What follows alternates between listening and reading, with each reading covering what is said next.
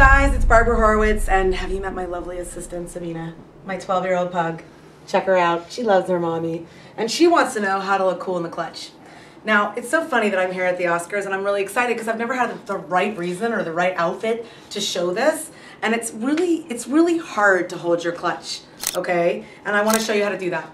Now, first of all, let's take a little moment. Anyone that's from the 70s, this is by Couture. I bought it on Net-a-Porter in the middle of the night. And this is a lava lamp clutch. Is that like bitchin' or what?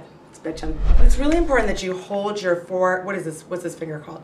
Anyone? Index. Index, your index finger. You hold at the top of your clutch and you kind of point down. This is your own red carpet moment where you sort of pop the leg, no matter what you're doing. If you're standing in a crowd, you know, at a cocktail party, and you want to know how to make the right impression, if it's a work situation for you or for your husband.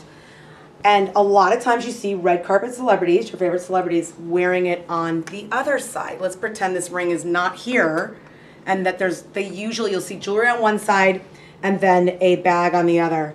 That puts too much symmetry. And since evening gowns and cocktail wear are already symmetrical, we want to throw the body out of balance so that you like the pictures for years and years to come on when you take pictures. And if you are taking pictures with a bag for whatever reason you might be. So what I suggest is you hold the bag and tip it, and then just pop your leg, just a little, just naturally.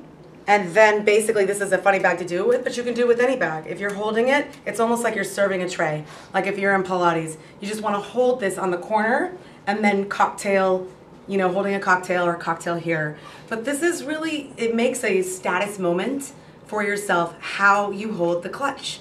So this is how to look cool in a clutch.